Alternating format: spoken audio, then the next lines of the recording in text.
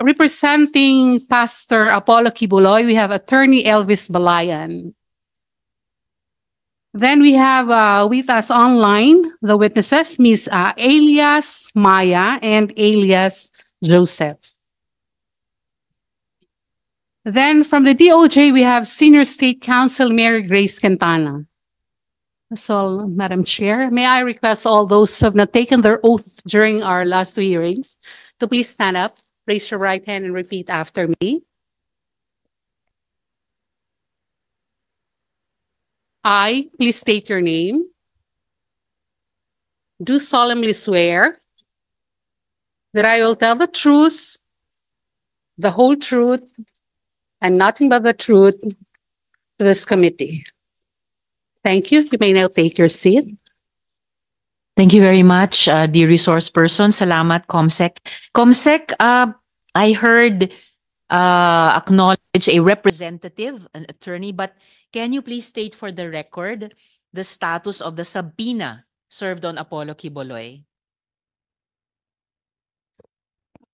Madam Chair, the committee sent a subpoena to Pastor Quiboloy, and he replied with this the motion, most respectful and urgent request to set aside, recall the subpoena issued to Pastor Apollo Quiboloy.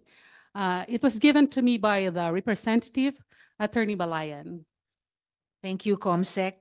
So, friends, nagpadala nga po sa aking tanggapan ng sulat galing sa abogado ni Mr. Quiboloy stating, and I quote a short portion, compelling Pastor Quiboloy to appear before a committee that already pronounced him guilty would be violative of his constitutional right against self-incrimination and to be presumed innocent unless proven guilty, close quote.